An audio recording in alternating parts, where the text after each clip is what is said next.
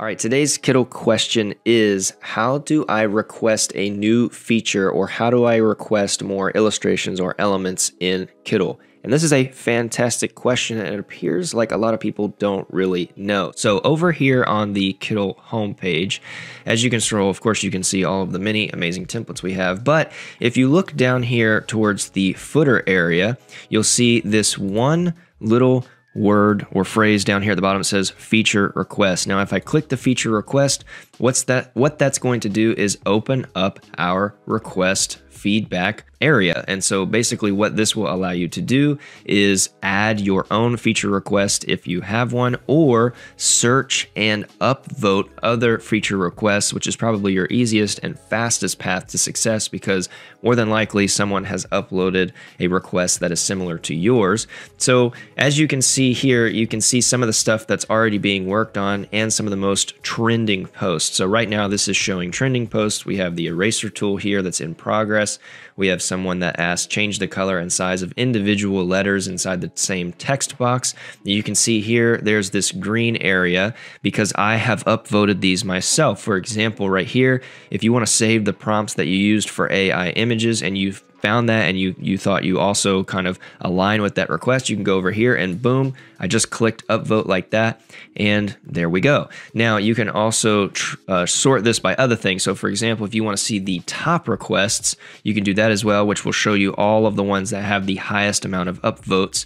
And you can also search by new, so ones that were brand new, and so you can see these have the lowest amount of upvotes just because they were recently added. Now you can also search. So for example, if we want to see all of the searches that are related to fonts, I can click type in fonts, hit enter, and here we go. So if we want to add our brand colors and fonts, which will allow you to easily kind of recall them faster, and you align with that, boom, let's upvote that. So we can also scroll down here and see other ones that we may want to upvote. And again, this is probably your easiest and fastest path to success because the request is already here. So let's see, the ability to upload fonts. We completed that a while ago.